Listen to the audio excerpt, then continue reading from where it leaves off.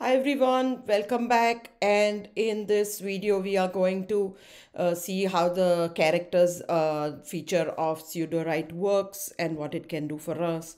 So here it basically explains to you what it does, and it says that it can, in addition to creating like a list of characters, you can create magic potions or made up holidays. So whatever it is that you want to put in, you'll get an output similar to what it receives as input from you.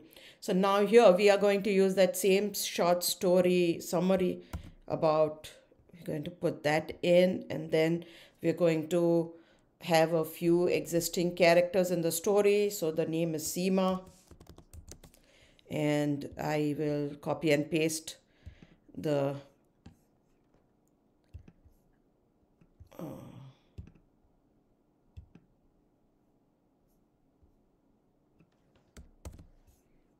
okay, here it is. Now this is Mr. White,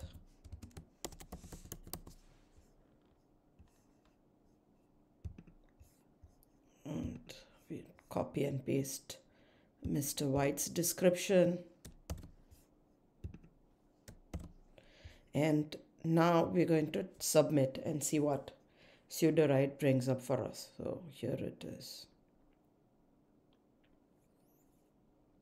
Okay. So now you've got Joe Black is a technician who works as a part-time security analyst. He's always somewhere in the security room. He repairs the vulnerability of Mr. White's MacBook Pro with the M1 chip. No. Boo is Joe Black's dog.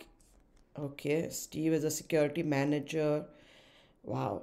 And Glenn. So it's like basically created all these characters which you can use, which is pretty interesting because it provides them with descriptions, etc.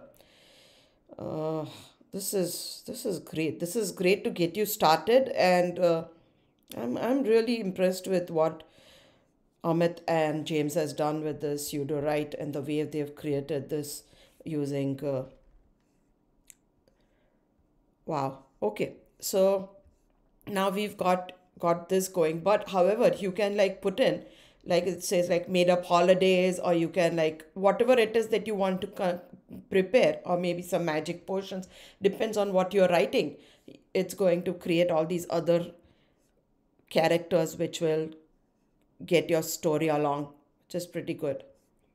All right, thanks so much. And if you like Sudowrite, please sign up for it. I am quite happy with what it does, and I'm exploring different things that it is doing.